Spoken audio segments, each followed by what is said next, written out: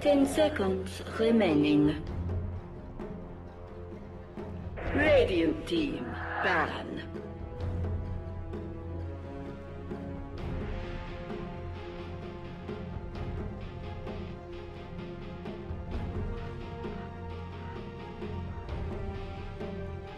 Ten seconds remaining. 5 seconds remaining.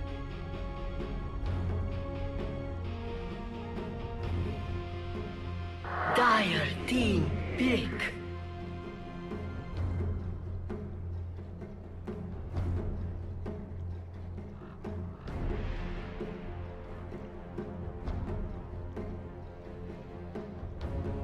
Ten seconds remaining. 5 seconds remaining. Reserve time.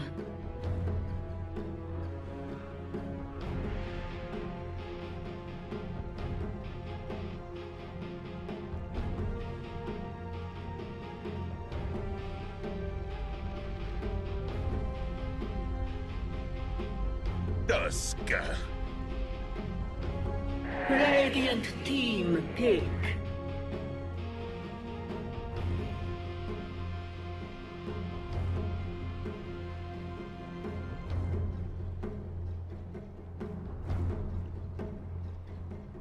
Ten seconds remaining. 5 seconds remaining.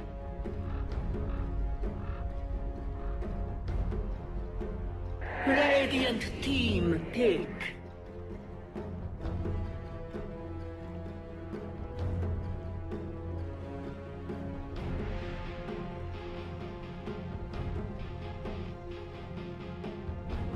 Ten seconds remaining.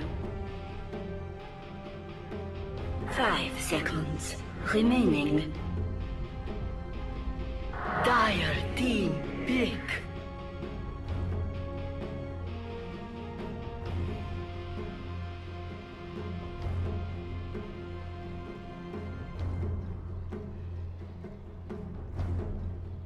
Ten seconds remaining. 5 seconds remaining. Reserve time.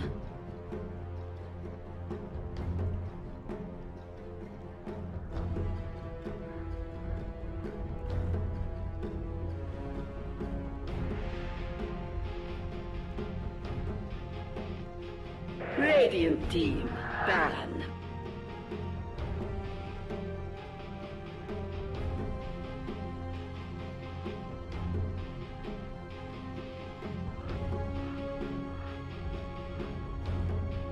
Ten seconds remaining. 5 seconds remaining. Reserve time.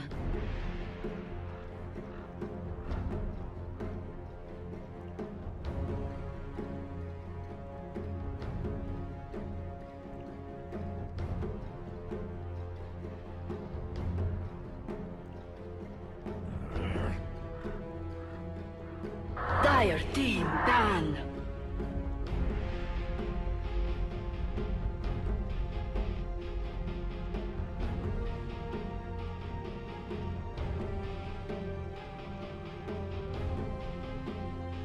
Ten seconds remaining.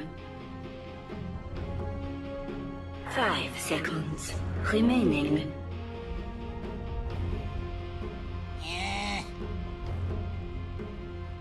Radiant team, Baron.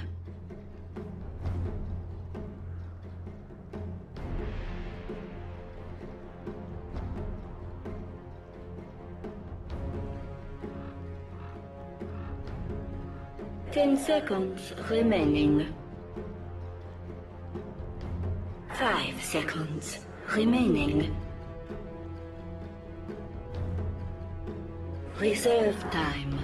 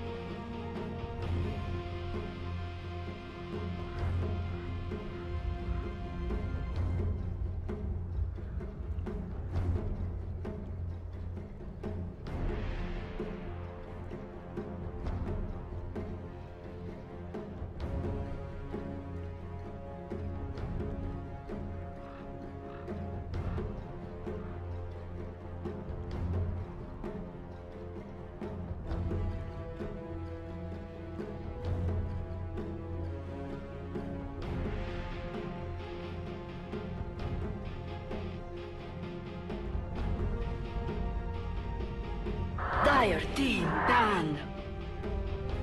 Radiant team pick.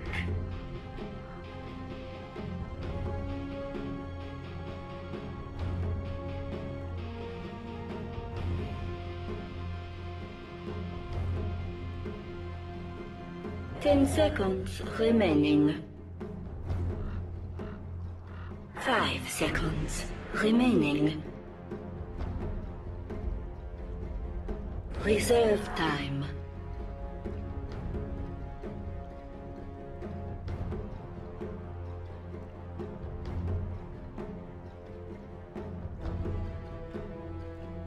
Winter Wyvern. Dire team pick. Lone Druid. Radiant team pick. Dire team pick.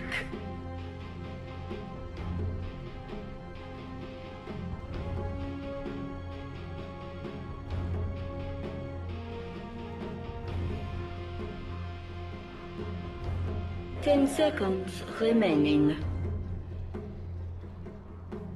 5 seconds remaining. Reserve time.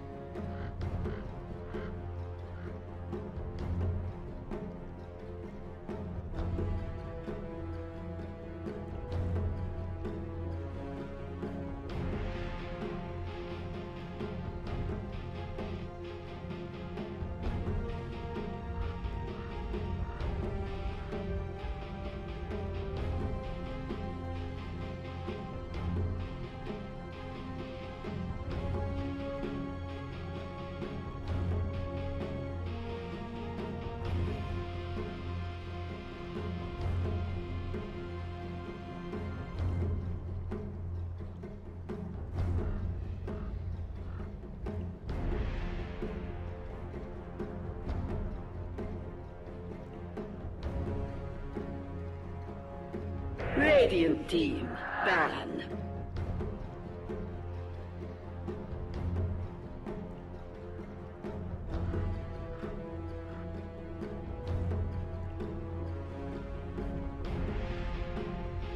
Ten seconds remaining.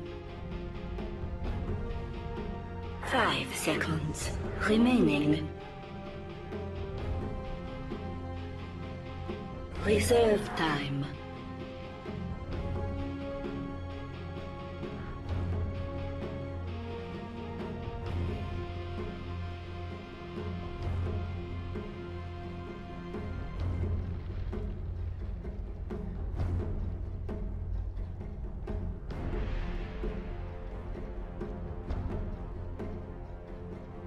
Ten seconds remaining. Dire team ban.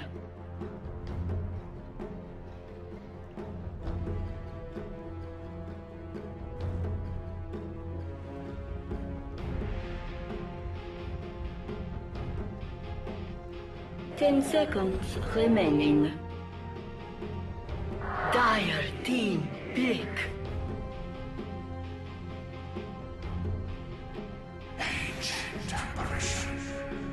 Radiant team pick.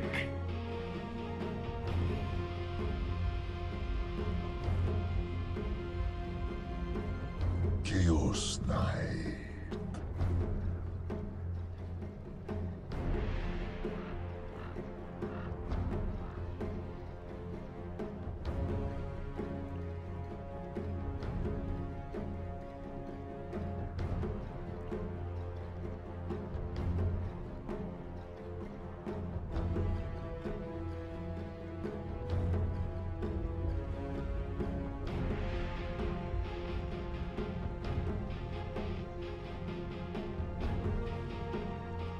Thank you, Paul. I'm Gareth. Joining me is Blitz, and we're here for Team Liquid against Evil Geniuses. Now, their draft, it's a bit of an interesting one. Ancient Apparition is a hero that I've been hammering on about for a little bit, and you shot me down the other day, and I did come around to your way of thinking that you blow your ulti, you don't land it, you lose a team fight. But apparently, Kuroki, he's picked it up 5th, and he's got something planned in this game. Sometimes Yeah, just decides he's gonna do something a little bit odd. Was one of the few people that were picking ET when it was a bad hero. Once in a while, it just seems like Liquid likes to throw that curveball out, and it is good against the DP and the Winter Wyvern, obviously synchronizing pretty well with the Cold Feet and the ultimate. But I think this speed of Bounty Hunter plus Darkseer, especially in the offlane, is gonna do too much. And how about the Chaos Knight for Evil Geniuses as the final pick there? And it's an armlet carrying hero, and it's something that we've talked a lot about on the panel for the past couple of days. Tanky strength heroes by armlet has been incredibly strong and easy to build into. Incremental items, slowly but surely you get armor, stats, damage, attack speed, the whole lot. What do you think about the hero in general? Because there's no Wisp to pair with. I think it's quite good though against Liquid's heroes. If you look at what they have so far, it's a lot of single target focus. With the Lone Druid, Tusk, Beastmaster, Dragon Knight, that's almost all centered around going for single target control. Of course, Dragon Knight, once he has Dragon Form up, does okay because he has some AoE, but even then, that's not ideal. So that's why you take the CK. And both teams, you heard it with what PPD said, right? He lets it slip. He says, whoever plays faster is going to win this game. He doesn't mean mechanically. I think he means more whoever sets the tempo of this game, and whoever's just going to play, whoever takes control sooner is going to win. And honestly, I think EG have it in that advantage. I think this Bounty Hunter plus Darkseer is liable to do a lot of damage to the safe lane. I think AA is going to have trouble in this game because AA is notorious for, you want to play around that Ice Blast, you want to try to get ahead with it, but type of lanes that EG have, I think they're more set up for success.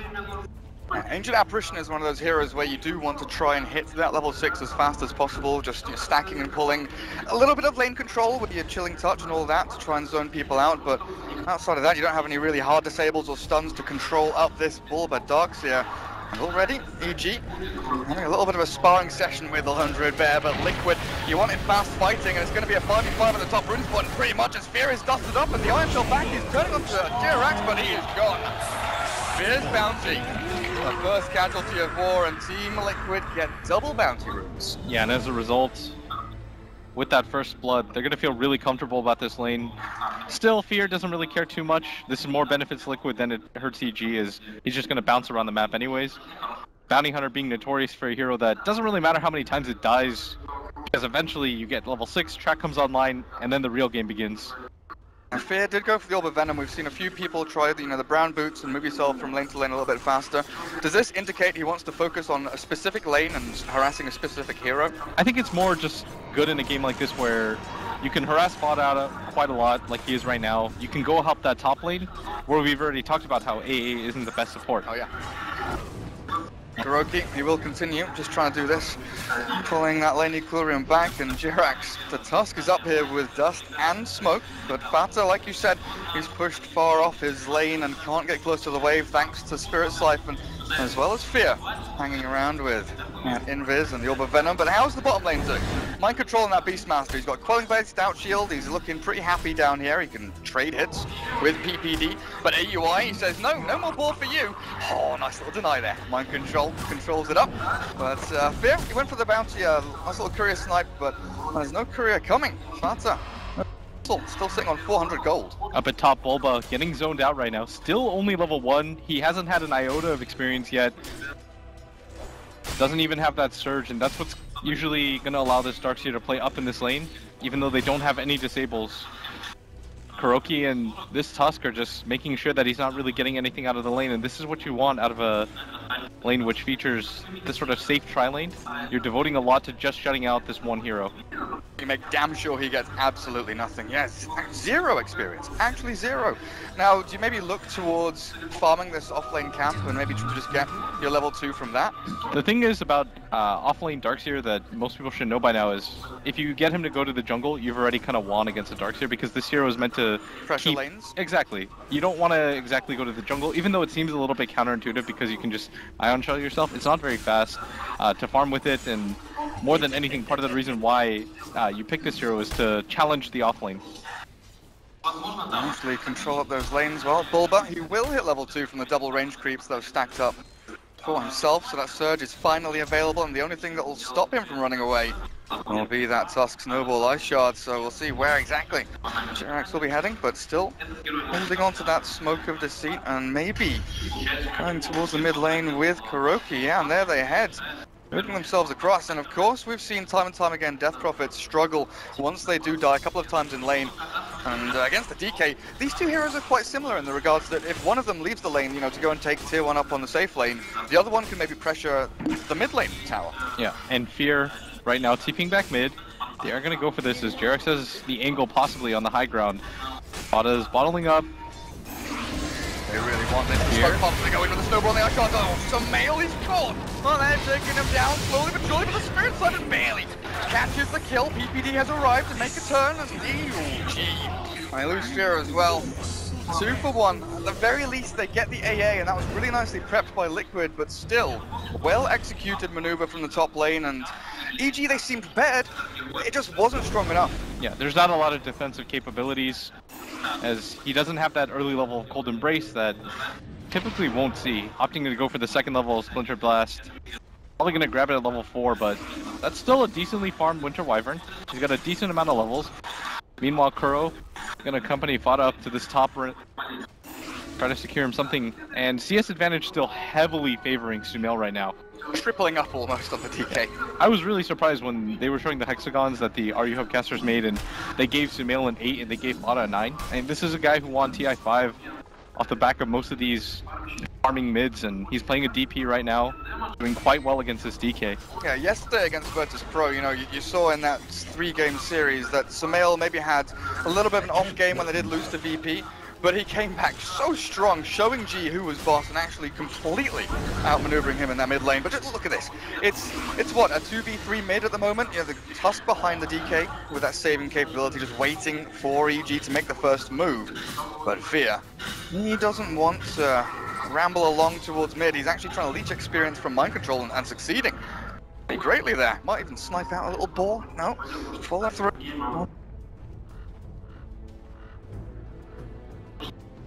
He'll get himself up to level 3. So he's got the 1-1-1 across while Phantom takes that Spirit Siphon to the face again. Such an annoying spell. Sumail just spamming out with that regen bottled, and yeah, even with the slight nerfs to it where it doesn't pierce the magic immunity anymore and it doesn't grant vision up, it's still incredibly strong and harassing. Against most of these melee cores, you're going to be able to get the full duration off. Dragon Knight opting to not go for the stun early. Just grabs the level of it at 5. Percentage-based HP max removal, not too shabby. Now, a Radiant Observer Ward, which was over towards the Dire Ancients, was just dewarded. It's probably looking for maybe mind control stacking up or farming across into this large camp, which he's doing now. Nice little awareness there. Jerax just wanders over. Now, how can you tell when that area is warded up? Because it wasn't blocking camps, is it just an intuition thing? Yeah, it's usually one of those situations where if you watch the enemy team play a few games, you can kind of get a sense of how they're going to ward, especially EG. Got some patterns that Liquid seem comfortable with, but I guess against a Bounty Hunter as well, you don't want to get sniped on low HP. You don't have any of those unlucky little scenarios. Right now, Gold and XP lead going the way of Liquid, but you don't really count that quite yet. As soon as the Bounty Hunter, again, can't stress this enough, once BH hits 6, things can swing so drastically. Exactly. And that's why, even though he hasn't been able to accomplish too much early on, at some point, concentration will slip, you might forget that sentry ward, all it takes is one sloppy fight. A couple of tracks and all of a sudden that gold starts flowing in. Now, AUI down in bottom lane, the Chaos Knight, he is heading into that armlet. He's not too far away, honestly. Is that another timing that EG are looking for, maybe to start these fights a little bit earlier on? Most likely. Gonna wait for Sumail to grab a few levels too, and try to get your Darkseer back into the game right now. Bobo just hit level 5. Probably gonna wait for him to grab something. He's not looking too bad now.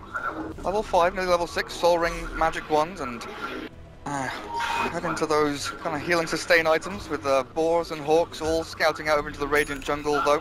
I wonder what Jerax is up to, because Beastmaster, mind control, he's not level 6 yet, 7 minutes in, and this is something that maybe we kind of expect him to have that primal roar available, have his brown boots now, but Pro Book is still obviously a pipe dream for him, while EG start to group up at top. They've got a smoke over on Peter and Bulba, as well as Fear. They are a deadly combo in their own right. The Bounty and the Darkseer with the Ion Shell Invis comboing up really nicely, like you said, against the AA, who is slow as all hell. Yeah, they might find the angle here as Fear gonna run into Matama Man, who does have his ultimate available. Now they're gonna rotate AUI up here too. They're gonna smoke now, and oh, that's what they Liquid have no idea of this, but Probably gonna have to go on to Kuro, who's already hiding by his tower, but Tamaman might get spotted out, but instead it's Veer who's gonna head north, and maybe if they make this full rotation around. Bulba's smoke popped, and he knows that someone's over there, but EG, the armlet arrived on the Chaos Knight, and Matsu, you're right, this lone druid might get actually seen, but a good Savage Roar sends them back. Jirac Snowball with the Ice Blast, throws shaky hits onto AUI. There's the armor with the cold beat, jump back in, kills off the Tusk, but AUI losing his life. The attack from the lone druid caught him out in faster. That's a double damage room. That's a DK absolutely ripping your ball, but the shreds, and you're right. Death Prophet has arrived at the party, turns it back into the Dragon Knight, and the ladies are here. Well, they're ready to fight. Not fair. Matsu thinking about the deny. A Liquid 3 for 1. So well done though by EG, as all they lose is their Chaos Knight, who is your lead farmer in the game, but more importantly than that, you get some farm onto Sumail as a result of him picking up some of these assists and grabbing the kill on the Dragon Knight, slowing him down even further. All he's at right now is 33 CS. Not really looking in the best of shape. PPD doesn't even go down there in that fight. So he's grabbing a healthy chunk of experience, almost level 5. That's the thing with the Ancient Apparition. The Ice Blast looks good onto one target. You're like, right, we've got this kill, lads, and then you realize there are 4 other heroes of EG to contend with. The good news, though, is that Mind Control pushed this bottom lane all the way out, and this is going to open up the map a little bit for Liquid, is they're going to have to send somebody to deal with that, and AUI pressuring up this top lane, and PPD showing at bottom. This is going to enable Mind Control to continue to further get a little bit of farm, as he's already closing in close to his Necrobook 1. On top of that, grabs his level 7 and recovers into this game quite nicely. They know the Winter Wyvern's bottom, they know the Chaos Knight's up at top. He has a TP, so can react to things. And Liquid were considering maybe a dive into mid-tier 1, but they'll be worried about who's going to be coming in to turn that around, and they're just going to be warding up into the Radiant Jungle for now. Yeah, they place 3 wards down here. Oh, that's insane. Yeah, that's usually one too many, but not even getting a ward behind the tower as mid. Going to Sumail. The control with the Ice Blast on top, and it looks like they've got the damage to kill her. Is getting pretty low, though. You're thinking about going back in this, but the Splinter Blast is good damage. They just don't have to follow through. No Winter's Curse yet for PPD. Still sitting on that level 5. Yeah. EG still have timings to go for, though, as we keep talking about here. Once he grabs the level 6, he's so close. You're gonna wait. No reason for EG to actively look for fights before that moment. Their first rotation to go for Matumba Man was successful enough. They can hold the pace of the game right now, although they would like to get control of this bottom lane back. And Bulba's just gonna send Ion Shells into that because he suspects Liquid might decide to go for him, but Liquid already anticipating that. Both supports hanging around mid. Who got the Tome of Knowledge for EG? Was it PPD? Probably Fear. I'd imagine it was Fear. Actually, PPD just grabbed 6 too. Yeah, PPD just jumped up a little bit, and I think it might have been him, which is kind of interesting. The Bounty Hunter's track is actually put under the Winter's Curse in his hierarchy of ultimates by EG, but we'll see exactly what Peter has planned for us. As you're right, Mind Control, he just keeps on going bottom lane. You know, the trade-offs there for EG up the top to get the tier 1, but that's a Necro 1 done. 11.5 minutes in by a Beastmaster who had a horrific time in lane. He couldn't go to lane. He had to go back into jungle and really deal with what he was given, but Mind Control's come back. Yeah, and this is kind of what you expect out of a Beastmaster on the dire side. Usually, with the Hawk plus the amount of wards that you set up around this area, you're just going to have the superior vision game and allow yourself to continue to push out bottom. You notice that Mind Control, even at half HP, continues to get aggressive here. What they're going to need is at least one hero just to be here to soak up some of the 6P. As Fear be the one to do it, and Liquid trying to get control of the Radiant Jungle. This is a common play from the dire side. As Fear, he's near this bottom area, but doesn't have the damage necessary to kill Mind Control. Gonna need somebody to port on down if they're gonna do this. And it might actually be Bulba who has to come down here and just Ion Shell to push out the wave as Mind Control just continues to sit down here. That's exactly what's happening, and right now it feels like this really interesting game of tug of war between them. We saw EG, 3 or 4 minutes ago move up the top, and already Mind Control's gone on by Fear on the jump forward. Onto that gonna get gone on. Blast going in, and Papa turns around on the Bulba as well to dodge through, and Darkseer drops. 3 for 0, and Mind Control's still alive, so Mail wants to join in. He wants to get into the mix of this one, but the Darkseer illusions through. But he's got the movement speed to get out. And EG have no recourse turning this team fight around. Yeah, in this mid lane, they've got to hurry up because Matamaman's going to go for this. Oh man. They don't have that glyph available anymore, and if I sound kind of active, it's just because you don't want to lose that mid tower. You see EG already start to make their rotation over, but... Especially to a lone druid who has 3,000 gold almost saved up in the bank. That's where my point was going, this kind of tug of war, where EG moved into that enemy safe lane. They looked for the tier 1, they looked to try and maybe slow down the Midas and the Relic timing from Matu. But now Liquid are the ones saying, right, we'll give Matamaman safe time farming away in our jungle. We'll give him tier 1 mid. We'll set the place where we fight basically in your jungle and force you to react to what we're doing. Yeah, because of this ward perimeter setup, they always knew how the fight was going to go, or how EG were going to approach it, and EG play very reactively. Notice at bottom that the lane is pushing in by a half HP Beastmaster. They react at the exact same time Matamaman goes for that mid tower. That bottom lane though, no real way to gap close against mind control, so they send AUI forward, but the AA is there with the Ice Blast and the Roar, almost instantly pick him off. EG though, they're going to go for this counterplay as Fear hits level 6, and this is the timing that we were waiting for. EG want to take a fight around this track plus Exorcism, but mid lane is going to be hard for them to take as everybody from EG gathering to go around into the jungle. Barter finally picks up his armor on Dragon Knight. I mean, I say finally, 40 minutes in, it's pretty regular timing there, but Lone Druid Spirit Bear, 3 seconds stun into Spirit Siphon, and Savage Roar's not going to save you from that. R2 will lose it, but instantly resummons back. Now he's sitting at 500 away from that Relic. They would really like to kill him in this position. If He could slow down the Radiance at all. Has he died at all? No, he's 0-0-2. I want this tier 1 mid as well. Liquid, they are all posturing up behind the tower, ready to get in, but PPD, good positioning there. The trouble is, his position is seen perfectly by the Hawk over on the top of the tree line, and PPD is going to be the one that gets gone on. Snowball in, punched up for the Winter's Curse, not going to throw it just yet. The follow-up. UI's gone out, he's left to fight. PPD's gone, the Curse does nothing. As Bulba's chased and Sumail's ulti, they're going to have to try and waste this one. The Ice Blast back onto the Dark Side takes him out of the game as well, and EG absolutely falling apart as AUI, he's forced to go in!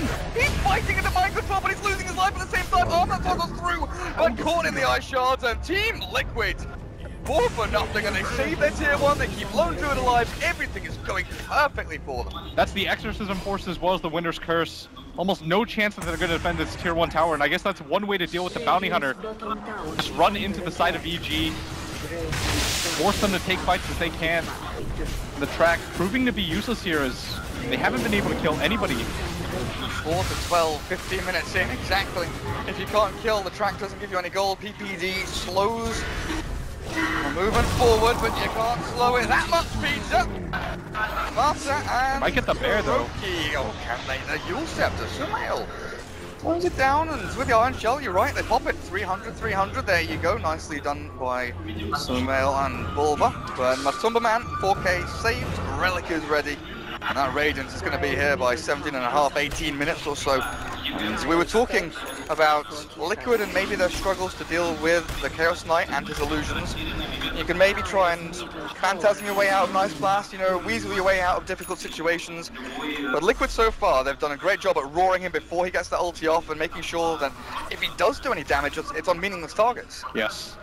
I think Liquid's decision, by the way, to go for the AA, normally a hero I don't typically like, which is why I favored EG Strap when we were talking about it, but in this game, they made absolute sure that he hit 6 at a reasonable time.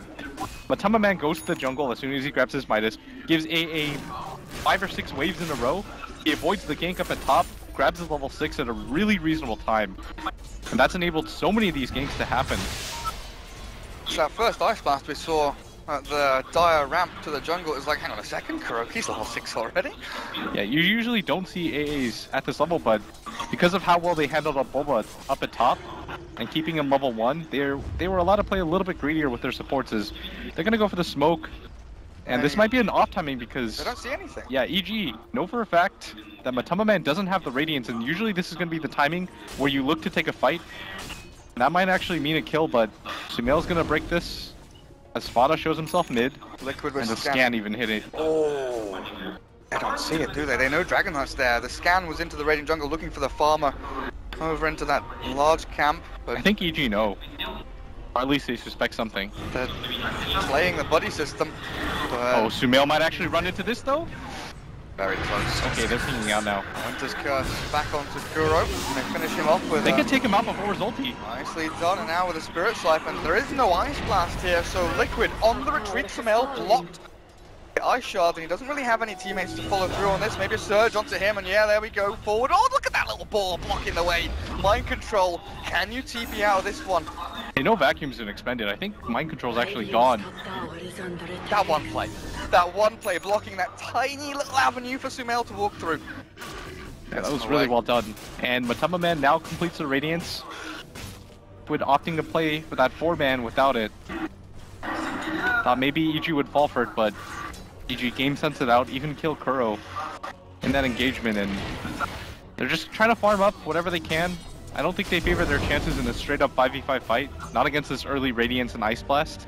And so opting to just go for farm, probably need to grab some BKBs on some heroes soon. I think here's the importance of this Ice Blast and what you were saying about it being very hit and miss. When we used to see AA a lot, you know, especially from Chinese teams, but back in the day, they used to be using Ice Blast to kind of farm waves and chip away at people, snipe people in the jungle, and I guess sniping people was the big thing. Wait for someone to be low HP while they're running away and catch them. But here, Kuroki, he's just always kind of stoically holding onto it, knowing we need this for team fights. If we get jumped on by a smoke, if we get caught out somewhere by our towers, if we want to try and engage, we need this Ice Blast to try and deal with EG and their heals. Yeah, I do think he is being a little bit too stingy with it. I feel like there are opportunities where he can push out lanes. Okay. Like this top lane, but there's the bear for Liquid to always send up there. And this is what you really want in a position where you feel like you're at an advantage like Liquid do. Constantly push out the lanes, rotate around, find opportunities to open up. They're playing dire side, so Roshan's always going to be a possibility too. And I think the correct play for Matama Man right now is bring back the bear. Now that top is pushed out, Bulba's going to have to send one of the Ion Shells over and immediately head over. They are in the pit. They are ready. He's got an Ion Shell up top, otherwise they're going to know for sure that EG are going to contest for this. Sumail is building an Ether Lens over on the Death Prophet. I think I've seen this once or twice. And we've seen it a little bit on, you know, Tinker and a couple of other mid heroes just trying to amp up that spell damage. I guess it also increases the range on your Yule Scepter and Spirit Siphon. Does it increase the damage from Exorcism Ghost they as know. well?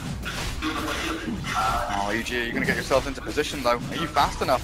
Liquid, they've already taken Roshan down to about a sixth of his health, and oh, EG Taking a little bit longer than they like. Invis on Sumail. Did he see Fanta with a Shadow Blade going forward on blind Jirak? Maybe he did, but look for the Tusk and they'll clear him up. The Fanta's already here. They're back on the two. They're back into the wall, but Liquid, they've still got a roar. They're holding on to it, and Mind Control waiting, biding his time for the perfect target, which might be AUI. Oh, Just AUI's gonna get caught out. Match up with the Dragon Tail. This looks like it's lights out for Chaos Knight. I mean, Liquid, you're only meant to blow the bloody doors off. Blowing up the whole barn, taking out Roshan, killing off EG, the Chaos Knight, the DP. They're off to a roaring start in this series, Blitz. And even with that fight, Only does go for EG just because of the two tracks. And this is what EG really needed. If you're going to trade two of your cores, at least get some of those track kills in return, which they have. But Liquid with that Aegis, of course, going to favor their fight at bottom Fear. Just stalking Mind Control right now. Might have the DPS for this if he plays this correctly. But now with Matama Man here, probably not going to chance this. Super spooky. Oh, Necros were coming up in about 10 seconds when Fear saw that opportunity as well. Now the Hawks coming out. MC. Fear's thinking. He really wants to go for something. Telling his teammates he wants to take this fight as Fear might actually go for it. If he hovers over the tree line, he could find the angle. As he's trying to cut this off, he knows that nobody else is here yet. Vato's going to go for EY up at top though. Is this greedy by Liquid pushing 3 lanes at once? I guess they see the Chaos Knight. Oh, you're right. Fanta, Ice Blast, into stun, into damage, into right clicks, and maybe into death here for AUI, dropping lower and lower, and the Shatter is a 4-second stun. Oh, AUI, can you get out of this one? Very nicely done. Well done about lane when it goes back with Mind Control. There's Splinter Blast damage as well. So they get the kill at bottom, and they keep AUI alive. Stroke of fortune though with a 4-second stun. And I still think he was okay though. Fata was 10 mana shy of being able to cast his Breathe Fire anyways. Oh dearie me. Radiance Courier. Ether Lens, Tome of Knowledge, and a couple of Observer Wards, Jirax, right place, right time. That was really lucky that he just happened to be walking by. Yeah. I mean, he walked past and he got this little observer board down, right? Just a sneaky little position there. And he's a courier. Thank you very much, EG. I'll take that. But the ether lens for Sumail, it seems like an early game fighting item. You know, decent stats, bit of this, bit of that. But amping up your ghost damage, right? That's something that maybe Liquid wouldn't be experienced with, wouldn't really be expecting. Because ghosts do a hell of a lot of damage if you're nearby, but you amp it up even more with ether lens, and all of a sudden you're being shredded to pieces. Yeah.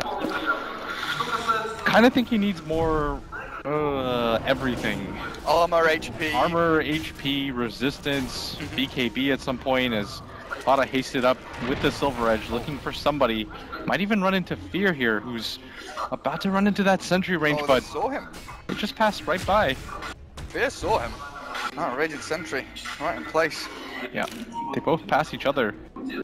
Is Fear gonna walk into sentry vision again, but maybe the Hawk can spot him if he comes up a little bit too close.